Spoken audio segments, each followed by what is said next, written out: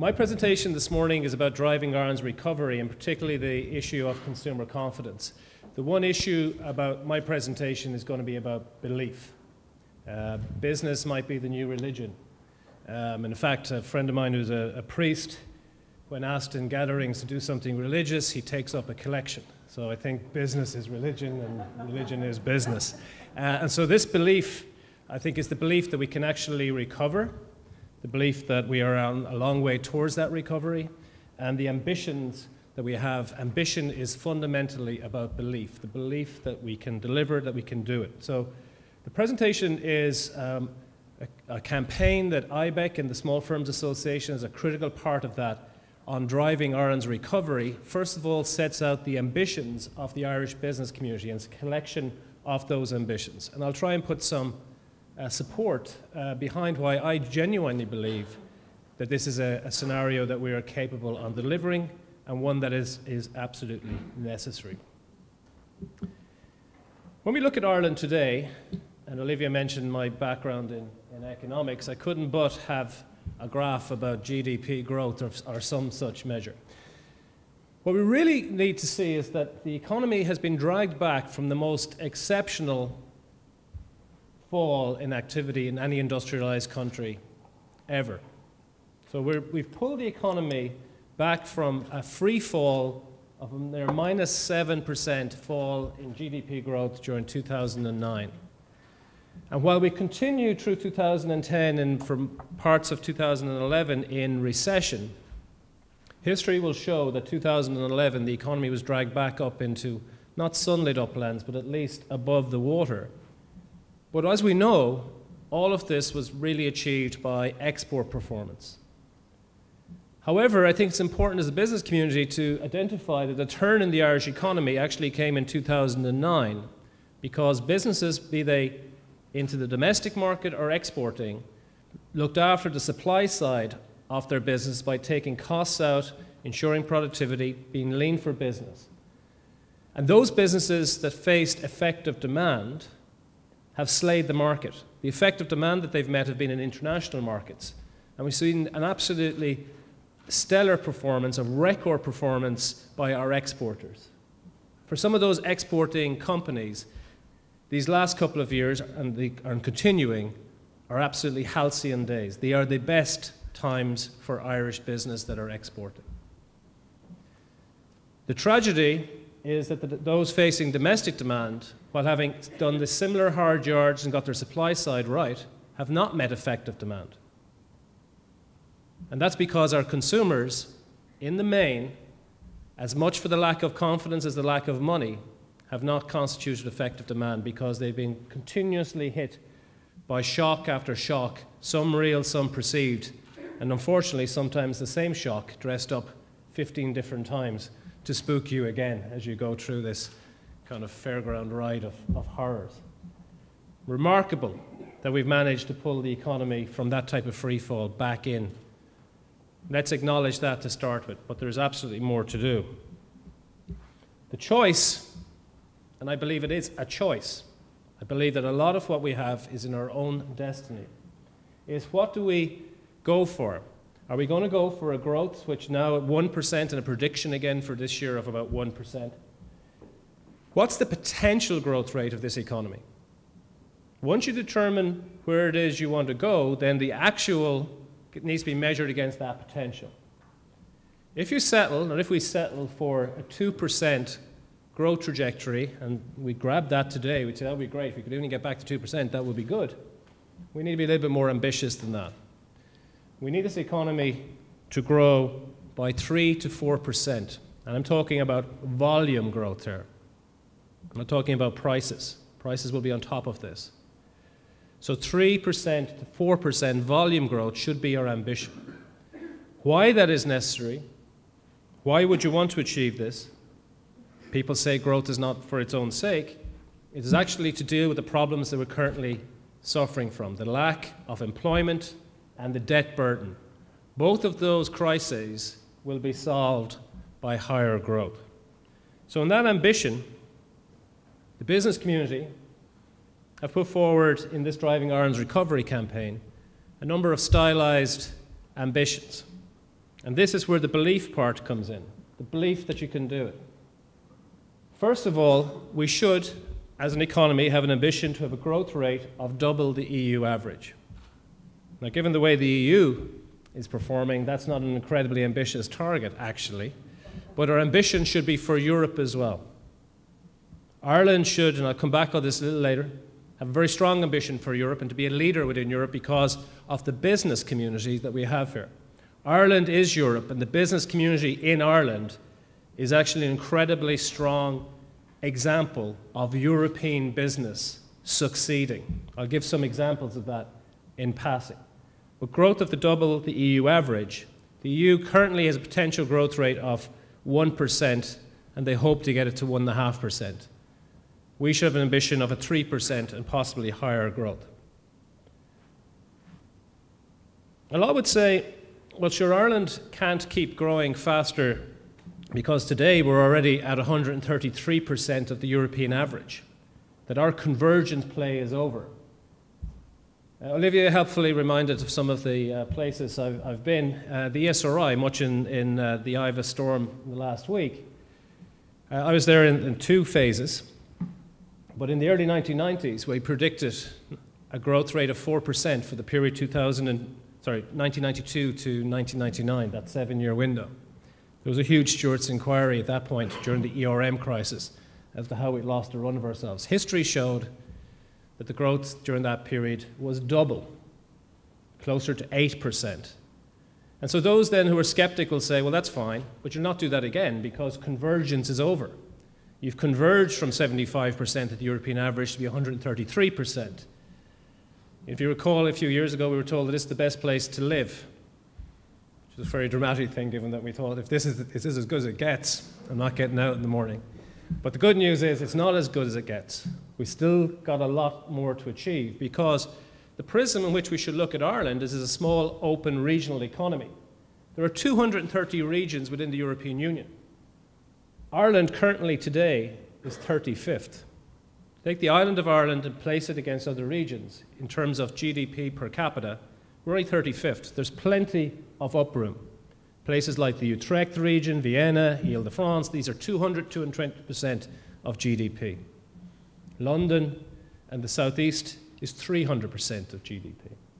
There's plenty of headroom here, and I'll come back to that in a moment. Our ambition in the next 8 years should be to get us into the top 20 regions. A growth of 3%, if that's delivered, will push us to there. Of course, it's not growth for growth's sake. The OECD looks at better life countries, 11 different indicators of health status, education, attainment, and so on. Ireland's currently in the top 15 OECD countries. In fact, in other UN Human Development Index, Ireland's in the top 5. And so it should be. We should be an ambitious country to have the best of everything. And I think it's business that actually derives that, and that will drive it forward. But if we achieve on those other 2 elements, and then we will see us move into the top 5 in that OECD link of better life countries. So it's not just growth for growth's sake, but as I often quote Woody Allen as my favorite philosopher, it's better to be rich than poor if only for financial reasons.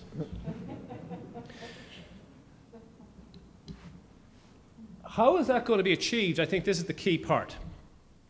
Currently, the export share of indigenous companies, the share of exports derived by indigenous companies, is 15%.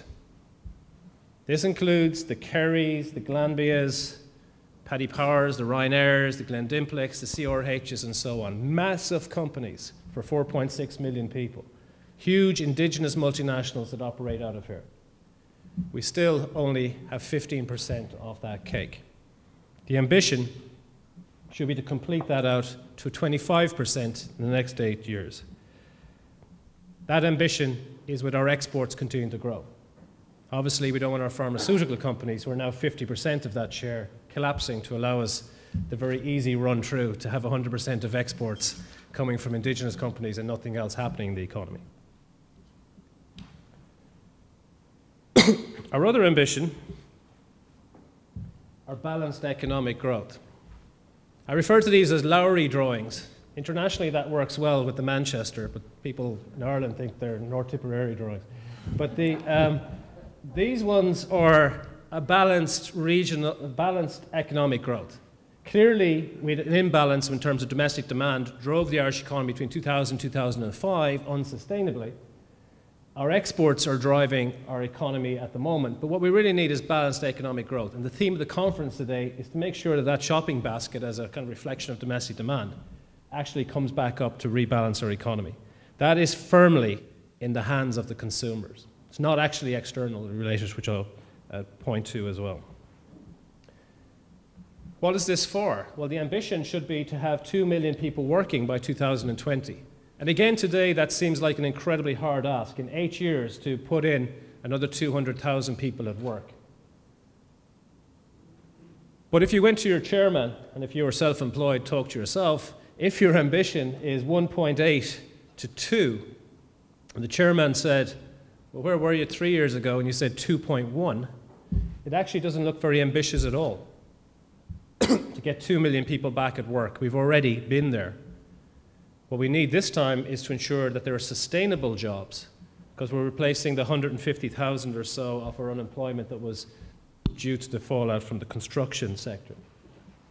And again, I'll come back to property will be significant. And finally, to co-join with the government's ambition to be the best country in the world in which to do business. We will make no distinction about scale. It doesn't make any sense to say best small country in the world. Aim to be the best country in the world. Scale doesn't actually matter. You're either the best place to do business or you're not. Small is actually to allow you to pick out different countries. Let's aim for being the best country in the world in which to do business. We're not that far away from that. This is not a huge ask. We've got lots of problems and lots of things that we know retard our businesses, but these things are imminently solvable. And they're solvable by ambition and by belief, and the belief that a society can generate growth by celebrating the successes of its business and encouraging its business to have stronger growth agendas. So why do we believe this to be possible? Why do I believe that 3% over the next 20 years, this is 3% per annum over the next 20 years, is a potential growth rate for the Irish economy? Whether you actually achieve it or not is a different story. And it's not the maximum growth rate.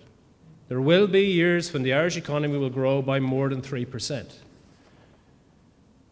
That's how you cyclically adjust. You need to know the potential growth rate of your economy to have a conversation about structural balances in a treaty. The debate that we've just had was about potential growth rate, but nobody was able to identify it or talk about it. We believe that potential growth rate is possible. And the reason is we've got form. Just like an athlete that's fallen off, we've already been there. We've done it before. The convergence doesn't prevent us from doing it again. We know we can get our growth rates back up there. We know what the model is, and Ireland's got that model. It's a strong business community, strong, ambitious, and globalized, flexible workforces. We also have the capacity. To achieve your growth rate, you need the factors of production. You need the capital, the human capital, the infrastructure, the know-how, the entrepreneurial spirit, to bring all of those factors together. Take the infrastructure. Remarkable infrastructure now in this country, particularly around our roads and ports. We've lots more to do in telecommunications and water services, no doubt. But we all know that this gives us huge potential for a growth rate. I always wryly smile when I hear people say, isn't it a pity we just got the infrastructure when the economy stopped? Reverse that around. This means we've actually got the infrastructure for our recovery without bottlenecks occurring quickly and stopping this march forward. Our unemployment is a tragedy, but one that we should take some confidence for, because still we've got a malleable workforce. Most societies look to our unemployment and say the quantity of people whose last job was in construction is indicative of a structural problem in the economy. The reality is people ended up in construction because that's where the money was. In other societies, it wasn't that their destiny was to be in construction. We have a different form of unemployment, is my argument here. We have a much more flexible and malleable unemployed stock. That is a wonderful source for driving this growth rate. And again, the capital. We're seeing the machinery and equipment increase in all of our firms. We're seeing the foreign direct investment coming in. Any observable, neutral observer of the Irish economy can see the potential growth rate. This is why it's different to Greece and Portugal. It's not about just political slogans and statements and glib comments. It's about actually looking at the business model and looking at the structural factors in the economy. And they're immense, and it gives us immense confidence that we can achieve these growth rates and actually surpass them. There are no limits to our ambitions on this. We are not actually constrained, and we're certainly not constrained by demand internationally. In a 7 billion world, 4.6 million of us in a 7 billion world. Sadly, I worked this out. If we went out for a meal and the bill came to €1,000, we'd have to stick in about 64 cents to the global bill. That's how small we are, but that's how much demand there's out there for our services.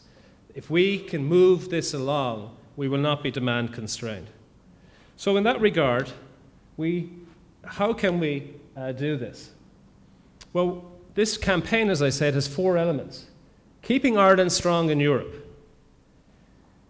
Now, we launched this campaign in the midst of the referendum. The referendum was an important issue, more important if we said no than it is to say yes, but there's more coming in Europe for us to take a lead on. We need to take a lead to say that our business model is what Europe needs. Our business model demonstrably brings prosperity and success. Ireland is the poster child of Europe in so many ways. We've had first mover advantage in lots of ways. We fell into the hole faster than others. We've tried different things, be it in banking solutions or NAMA and so on. But the one thing that we really have got right in this country is a business attitude and a business structure that actually delivers prosperity and growth, as evidenced by the performance in exports. We'll be driving that on over the next couple of months. Keeping Ireland strong in Europe has issues that will come our way around Eurobonds, corporation taxation, and we should be not on the back foot, on the front foot as to say that Europe needs to be more like Ireland. So this may sound like the Skibbereen Eagle, but we generally and genuinely have the strongest business region within Europe per capita, like nowhere else. It's the combination of all that. US multinationals, but increasingly, and we forget them so often, 4.6 million with the brands that I mentioned a few moments ago, the Ryanairs, Glendimplex, CRHs, Glanbias, remarkable. And then in the medical devices, the Craiganas, the emerging Irish companies. Why we need to be strong in Europe is we've got the best European story. Conscious of time, Olivia, I'll wrap up in a sec. Is that Ireland's story is a European story, and we need to tell that. 2 facts, 2 things. Irish whiskey is becoming such a great growth story and a phenomenal story. That's a European story. Jameson is a Pernod Ricard story. We can call it a French story if you like, but it's actually a European story told through Ireland. Infant formula. 20% of the global infant formula produced in Ireland. 20%, 1 in 5, in an expanding middle-class world of 7 billion consumers. Remarkable story. Again, this is a story of Irish companies like the Glanbias and so on, but also the story of Nestle. Now they've taken over Pfizer and Danone. Ireland is Europe, and Ireland is one of the most driving, successful parts of the European business model. We have a really strong hand to play in Europe. We should not see ourselves constrained in the fiscal, budgetary, banking space. Europe needs strong business for its prosperity. We need to go on that front foot. Restoring domestic demand is actually the shoe that hasn't dropped. And again, we can look around as to what factors we need, but we first of all need to believe we can do it and that we're actually on the way back. Supporting job creation and delivering world-class public services. These are planks and elements that our campaign will be built upon. Today, the Restoring Domestic Demand fits in with the theme of the conference. Why we need this and what are the challenges? We're not blind to the challenges. This is a psychological test, by the way. If you see a mountain peak, that's fine. I actually see dinosaurs grazing. If you see anything else there, you may need to see somebody.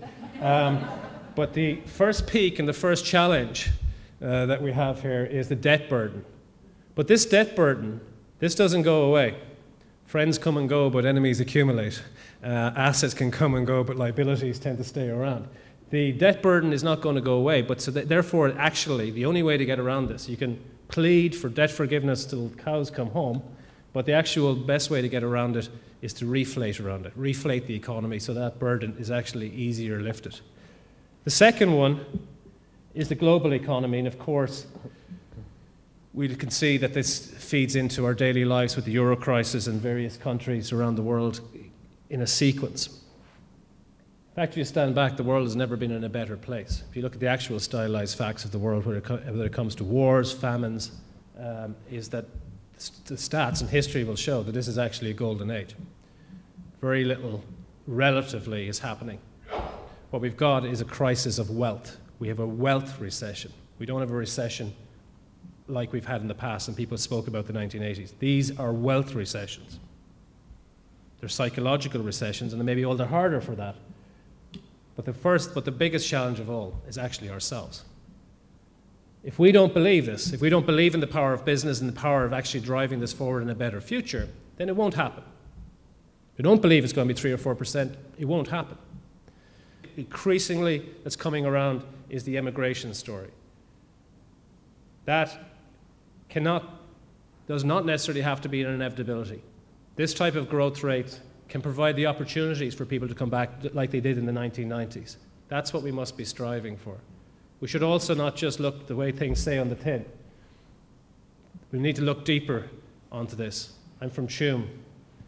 The Saw Doctors have a great line: the travellers have settled and the settled have gone travelling. It's not always clear on the label as to what actually is the behavioural response. We shouldn't see immigration as an inevitability nor as a tragedy, but what we have to create is the opportunities. Finally, we need to change these terms away to growth, prosperity, possibility, and finally, a golden generation. I genuinely believe we're on the cusp of a golden generation. I believe that part of this has already been delivered, and part of that is a reality that business people can see. And as Patricia said before, and Olivia mentioned this morning, Small Firms Association and those who create those businesses are incredibly optimistic and are already driving this forward. So finally then, in terms of our ambitions, those 7 ambitions are all around the same theme. Make Ireland the best place to do business. I believe we can deliver on all of the other ambitions. Thank you very much.